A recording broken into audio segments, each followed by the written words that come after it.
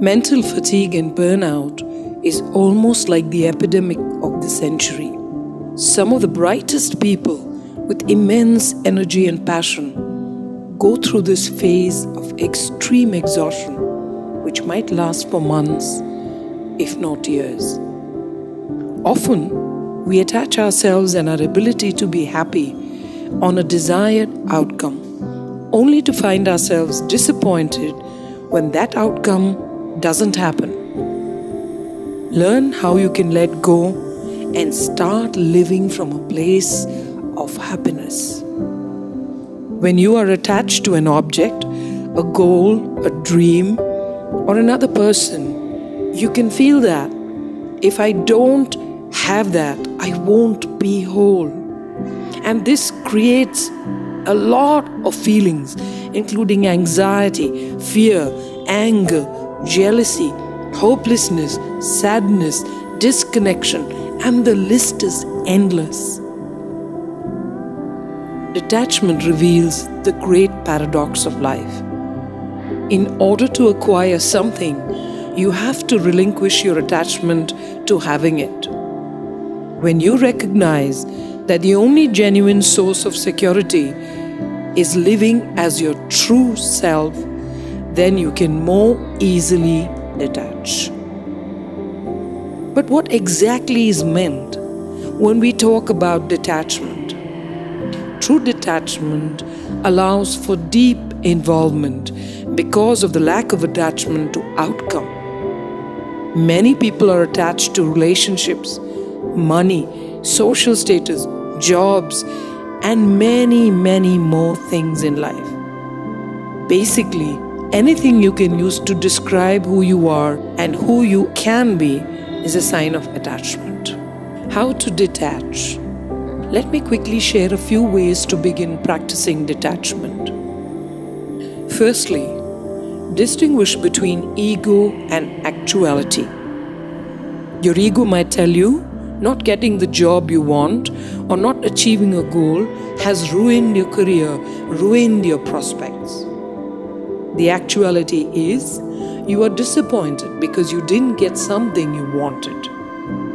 Nothing has changed except your thoughts about your future potential. The actual situation is the same as it was prior to not getting the job or accomplishing your goals, and you can still advance your career and life.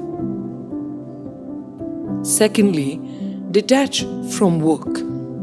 Detachment from work means that when you leave your workplace, you leave your work-related worries there.